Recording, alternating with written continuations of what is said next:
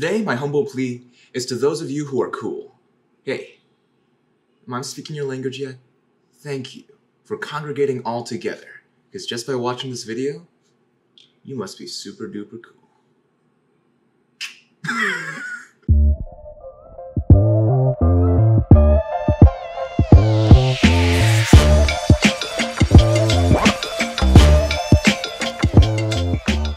You know, my intros are kind of long, so if you have any suggestions, put them in the comments. Tell me how long my intro should be, 5 seconds, 1 second, and then go straight into the info because I want to front load information for you guys. But before we go too far, my name is Andrew. I'm a data scientist, mentor, and coach here in Silicon Valley. That's Professor Meatball. He is a doctorate from the University of Cornell with a specialty in gradient descent, because he has a big nose. Today I'm going to tell you how similar I am to Clement Mihailescu. He is known as the founder of Algo Expert. He is the millionaire 25-year-old YouTuber who is talking a lot of information, a lot of useful information at that, about the technical world and his startup. Something that helps people get into that technical world. Very admirable. He also touts the fact that he has learned software engineering in 6 months. And that's something that kind of fits into my aesthetics, 6 figures in 6 months. So you have to start somewhere. And usually where you're starting is with no programming language. That's why I wanted to talk to you today about finessing a non-technical internship my junior year. Since that was the year I first started coding, I couldn't be qualified for a technical internship. So therefore, I had to go and get a business intelligence or business development internship. And that is the crux of a 6 months journey where I went from entirely non-technical stakeholder to the bridge between technical and the non-technical. And I want to tell you exactly how you can leverage non-technical internships as well as other experiences if you're looking to pivot or if you're looking to be able to turn around your career in 6 months. By the end of this video, you're going to understand the vague world of business development and other non-technical internships and previous experiences that you can leverage. And you can answer the question like, how does this affect my resume? How do I build a technical portfolio? And how do I smash the heck out of that like button so that we can defeat the YouTube algorithm together? If you like it, and then people watch it, that is just going to help all of us build a more tightly knit community. And join the Discord down below to talk to me directly. That's probably the fastest way. When we talk about business development, we have to think about the age-old history of people who are not quite the salespeople. They're not going door to door and trying to hit up a lead. They're not quite the person who has to understand a brand and understand the customer from the inside out. And finally, they're not the person in the back end with a specialized skill, someone who can build out the website or build out the data pipeline or build out an HR database full of people to hire and people you don't want to hire. Business development lies in that intermediary step between gopher, like business gopher, someone who runs around and does a specific task that needs to be done that no one really has a specific role for, or something very specific, something tantamount to a crucial task in a company. But it still doesn't really fit a definition by design, so in business development. First off, would I suggest a business development internship? No, don't do it. Why? Because it is all the vagueness of a data scientist role, something that people really can't put their finger on in terms of how technical or what proportion of your work was actually dedicated to a specific craft, to a specific specialized skill. So you have to fight that uphill battle. Business development is one of those experiences that can make a resume reader auto-reject your resume. And that's something to consider greatly. Depending on what actual skills you exhibited and what actual work you were able to do at a company, try to make a case to your employer that your skills were actually more exemplified of an analyst or a data scientist. So that's the very first tip. Work with your employer to try and change your title, especially if it's an internship and it's a relatively small company. Or perhaps they're a big company with a relatively new internship program. When it comes to a company trying to build out their internship program, they're just trying to get better interns through the door. They're trying to show proof of work that their internship program is actually something worth putting your time into as a prospective intern. How do you know if you have a case to ask your employer if you can change your title to something more technical? Well, let me tell you about my specific situation. I was a business development intern my junior year in a medium-sized startup in Shanghai, China. At that point, I was not yet an American citizen, so therefore I could easily move back and forth and actually travel all of China with my family, but that's besides the point. At that point, I didn't realize that tech internships, especially FANG internships, can pay really well. You're imagining that you're probably getting paid 50 bucks an hour if you're a fan of Trent Red, or Trent Black, as he's usually known on the internet. He has recently gotten a FANG internship, but my internship was unpaid. Well, unpaid by the startup. They were a Y Combinator startup. They were incubated in my university, the University of Chicago. So that's why their connection with the university allows a specific stipend program to give me a $5,000 stipend. So for the entire summer, not including my airfare, not including my housing, not including my food, I've got $5,000 to spend. And that barely covered the airfare, the food, and the housing. The startup was a website template manager, something that allows you to build your own website with ease, something like Squarespace or something like Squarespace. I can't think of the other ones right now. When it came down to it, that company probably was not the right size for a data scientist anyway, so that was a non-starter. But they did want business development interns to come on and see what they could do. It was a startup. It was my first internship at a startup, so I was deluding myself into thinking that I was under a technical internship. It was not. There was to be no scripting. There was to be no data pipeline management. There was to be barely any whiteboarding or any actual technical startup stuff. So that's the second point I want you to take off of this video, is that don't delude yourself by being adjacent or analogous to a technical position. A role like an analyst is not adjacent or analogous to a data science role in most companies. Those two roles are almost entirely separate. And those two positions are almost never intersecting in terms of communication for most companies. Same thing goes for a business development role or something similar.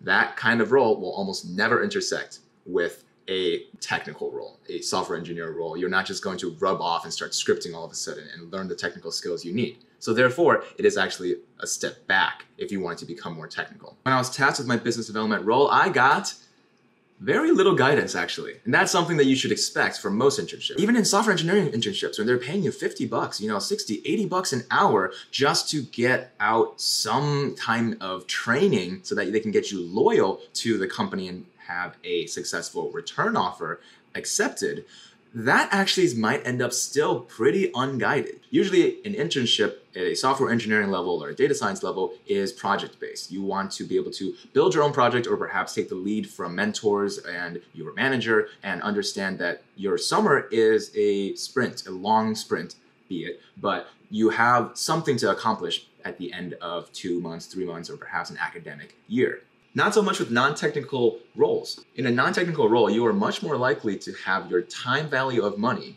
be far less.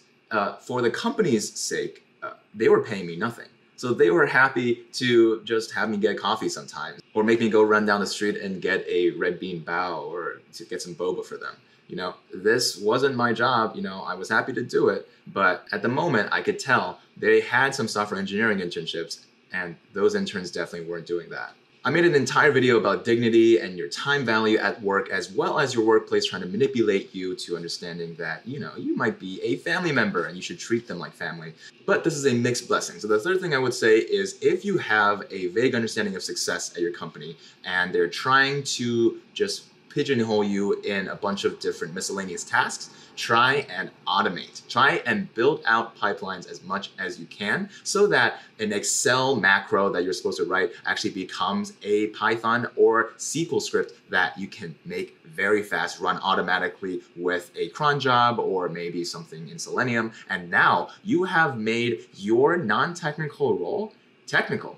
You did it. And if you wanted to find out how, it really just takes maybe a weekend of going down the YouTube rabbit hole of how cron job, Selenium, and Python works. It's not going to take just a weekend to understand every single piece of the code. Do not think that theoretical learning is the same as practical implementation. But if you can implement, you are doing 80% of the job of a data scientist, Googling and copying code. One thing that Clement agrees on, he even made an entire video about, is that the most important skill a technical person, a software engineer, a data scientist can have is to be able to expertly copy code. Find out what is good about a code, find out what works, and find out what will work for this specific project or problem that you're currently having. While you're at this internship, especially if you're not working on proprietary information, if you're actually working on maybe creating content, which is something that I was tasked with, creating how-to videos on how to use the product, make sure to start building a social media platform for yourself. Does that mean start checking in on Foursquare or adding Tom as a friend on MySpace? No, not exactly. I mean to start building a Medium account, start blogging, start putting your projects and the other technical ways you'd be able to automate the non-automatable, usually for business development positions or non-technical positions, in a blog so that recruiters can find you in the future. So that you can start trailblazing the path for other non-technical people. Let me tell you the reason why. The fact is, a lot of people are just like you, overworked. They don't have a lot of time on their hands because they're constantly trying to chase these small amounts of entertainment in Netflix or a can of beer or unwinding at nighttime. If you can start hacking your behavior so that blogging and creating YouTube videos perhaps is your entertainment, then you can start being a better version of yourself by one, getting recruiters on your social media. So then the next time they do research and dig into your application and your name, they just try to Google your name, your first thing that pops up is all the useful information that you've been able to provide the internet. So that's something that is beneficial for you. The next thing is that it's really beneficial to the community of people that you've been able to learn from. Remember being an expert copier of code? Well, who do you think wrote all those help articles? Who do you think wrote all those Stack Exchange comments and all of the answers that ultimately got you to where you are? Start putting it back into the community. Start building out the timeline for which you becoming a more technical person, and ultimately that is a compelling story that a recruiter can look up before they even consider your application, and especially before they auto-reject your application. At the end of the day, my summer was full of trying to understand how to film myself in a compelling way. I didn't really become a YouTuber out of it. I put videos on YouTube of how to use the product, and it was painful. And I wasn't really tasked with this project. It was my manager talking about the idea that, you could do this non-technical video making project. And I said, yeah, that's a concrete idea. Let me jump on it. By not having any ideas of my own, I had to accept all of the non-technical ideas because I was a hard worker. I wanted to do something this summer that contributed to the company. That's the last thing that I'll leave you with. Don't conflate the idea that you doing a good job for the company is you doing a good job for your own portfolio and your resume. Now, at the end of the day, that project is something that I cannot talk about. Right? I cannot bring up in an interview that I just made YouTube videos all summer, really bad ones where I don't even show my face, and I'm just showing people how to use the product because they wanted to SEO their brand and they wanted a business development intern to do it. If I sat down a couple weeks in advance and wrote out all of the technical things that I could do for the company, and then made it my #1 goal to pitch one of those ideas as a technical possibility for my capstone project that summer, then I would be able to talk about it to this day. Unfortunately, I didn't go into that internship with much of a plan. Just know that you're not the only one. Most people who run internship teams are probably not thinking that much about you. They're probably just thinking about their bottom line. They're thinking about how they can make their own portfolio seem better. It's the curse of having to climb that bureaucratic managerial ladder. They need to see output from you. And they're probably not thinking too hard about how that's going to affect your career trajectory in the future. I shouted out Trend Black in this video. If you wanted to be shouted out with your brand in a future video, then you know what to do. Screenshot this video, put it in your Instagram stories, and then tag me, Andrew Mo Money, so that I can see it for you to win a chance to be featured in the next video. Today's trivia question is about SQL.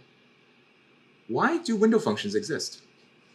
What purpose do they serve over just the simple aggregations that we can do with group by?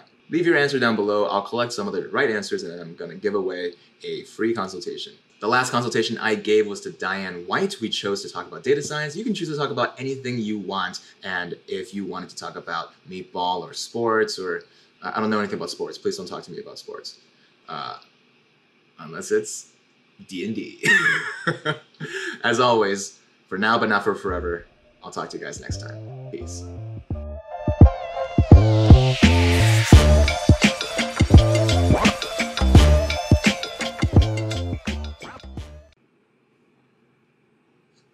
He wants love.